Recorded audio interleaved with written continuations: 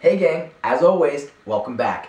Okay, so I know we've talked about epoxides and how to determine the regiochemistry of certain reactions. And big fancy word I'm just throwing out there, not to sound smart, because remember this is chemistry for the people. But regiochemistry meaning, oh, it's acidic conditions. Where's the chemistry going to happen? Region-wise, on the more substituted carbon, less substituted. But remember, in acidic conditions for epoxides, when we attack, we go for the more substituted carbon. And for basic, we go for the less sterically hindered carbon. I just wanted to do a little bit of extra practice because I know everything I was doing was on a cyclohexane ring. I want to break away from that and show you that epoxides can occur not on a ring, anywhere, straight chain, whatever. Okay, so let's just do I have 3 examples, we'll rip through them, and then we can, for now, kiss epoxides goodbye. Alright, so in this scenario right here, right, we have the CH3OH. You might even see some catalytic acid, something along these lines. But even if that wasn't there, right, we would assume acidic conditions because we got something protic going on, right? So, given this, right, we can think of our situation as such. The oxygen's protonated, and in acidic conditions like we just stated, remember, that's where we drew the resonance. We saw through the resonance the more prominent structure due to carbocation stability. That's where the biggest delta plus is. That's where this nucleophile is going to be drawn. So, given that that's the case, this, right, because this is only, has bonded to oxygen and then it's bonded over here, but this is much more substituted. This is the carbon we are going to roll with. So, let's draw the mechanism just for gigs. We're going to attack right here, and I'm going to break that bond right there. So the reason why I wanted to do things off of a cyclohexane ring was also to show you how to do this stereochemically. So, because it's easy whenever you attack and something's a wedge, you just attach the attacking nucleophile as a dash, right? So what I want to show you all is that as long as you keep this line as your home base, right? I'm going to try and make this very dark. You can see that our leaving group is going to be kind of up like this, right?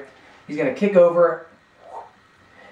As long as you can reflect that the OCH3 that will eventually be attached is like this, you've then reflected backside attack, right? Almost the way we talked about anti-periplanar when we were doing E2 reactions. As long as you can show this, you've then reflected backside attack. The only caveat to that is you have to just make sure that the wedge and the dash, you don't flip them, right? Like the wedge will be over here and the dash will be up here.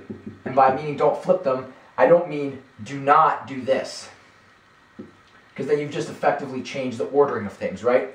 So I'm going to re-erase that. So just make sure, off of home base, reflect where your leaving group's going, attach the opposite way, and then make sure you reflect, okay, there's the wedge, and to the right of the wedge is the dashed ethyl group. This is the correct answer. And to prove it to you, let's assign R and S. So right here, at this stereo center, right, we should have opposite stereochemistry. Highest priority group here is 1. Second highest priority group is here 2, because we tie it to carbons, but then it's attached to an oxygen. And then we have 3. Methyl group is lowest priority, it's facing towards us, right? So it looks like R, but psych, lowest priority group is facing us, we got S. So this carbon, let's hope, is R. Highest priority group is the ether right here. Then we have this carbon alcohol, and then we have this. So again, it looks like S, but lowest priority group is facing us, it's actually R. So we definitely reflected the correct stereochemistry in the attack, but it's all about keeping your home baseline in a straight chain like this, making sure that your leaving group and your attacking nucleophile are anti to each other, and then you just leave everything the same. Everything's taken care of. Okay, so what I'm going to do is I'm going to erase this, and we are just going to go ahead and do another example.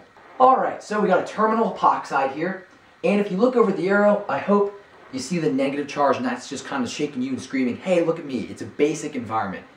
Basic. So, if we're going to think what regiochemistry we're going to aim for, we're going to attack the carbon in the epoxide that is least sterically hindered, right? So if you're looking at this, right, we got this secondary carbon, this is primary, that's the carbon we're going to go for. So I'm going to switch colors because Why not? Let's have some fun, right? I'm going to use the sulfur with the negative charge, right? Clearly the more nucleophilic atom. We're going to come from the backside and attack here. Electrons will break. We will put electrons onto that oxygen. So he will stay a wedge with the negative charge. I didn't touch the deuterium and the hydrogen at all. So I'm going to leave them as such. And then I'm going, I'm sorry, just kidding. Think about where the sulfur has to come from. If our leaving group is the wedge, right, then sulfur has to come in from the underside, the dashed side, and attack. So what that's going to do, and I almost made the same mistake I was trying to tell you guys not to make, is that if sulfur is going to bond as a dash, that means the deuterium has to flip up and be a wedge. So that's how that works. The nucleophile is going to take precedence and force its way to attack, bond where it needs to go, and the other groups will rearrange as a result. Right? And then all we need is the H2S will just form as a way to quench this negative charge. So if we want to, in black, draw our final product, we have the wedged OH up here. We have the dash SH down here, deuterium, as well as the hydrogen. Okay, so just wanted to point that out, right? We saw that before, but I just wanted to make sure we saw this in the context of a straight chain and not on a ring. Okay, I have one more example for all of us, so don't be sad that it's over, just be smiled that it happened, and then we will close the book on epoxides. Alright gang, last one, so just stick with me and we'll just finish out this video. Okay, so I wanted to switch things up a little bit, instead of just the reactant, reagents, give me the product. Okay, so here we kind of have like a two-stepper, and don't get lost in the sauce, don't freak out, because if we've learned anything, that doesn't help anybody, right? So let's take this step by step. So don't even look at the product, let's just figure out how to connect. Let's go from A to B, and then we'll tackle B to C. Okay, so the way I'm looking at this is that we're making an epoxide, right? From something that is not an epoxide. So remember, our base epoxide is 3 atoms, carbon-carbon, both bonded to a central oxygen, right? So let's look at this. Well, I see I have an oxygen here, the only oxygen in the molecule, right? As is this, the only one. So these guys have to be the same. Well, one, and it's directly attached to this carbon, right? So that's probably going to be in the epoxide. Well, nothing cooking over here if this was going to be my epoxide. I don't really see how I can make that work. I don't really also see anything going on from if we can make this connection happen.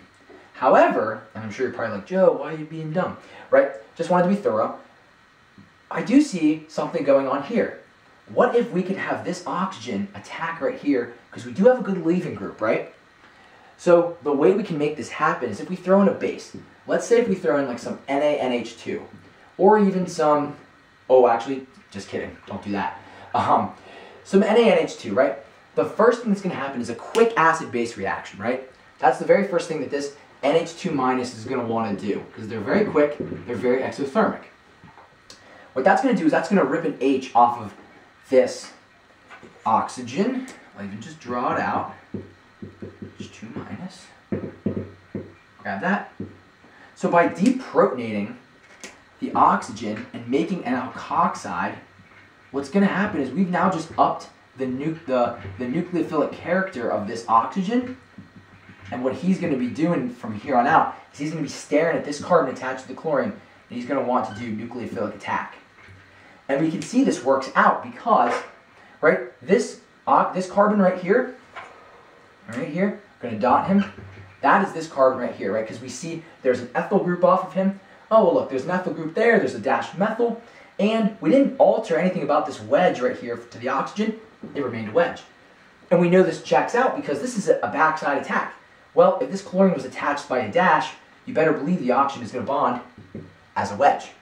So that's how we connect the first piece of this two-stepper. Okay, so that's step number 1.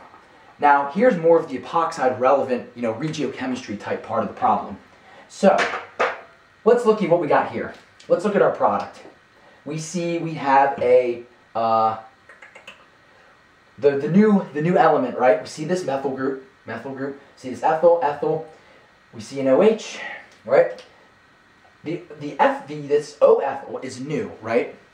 So we either added, right, OET minus, or we added ethanol, right? Because this would be the basic, and this would be the acidic.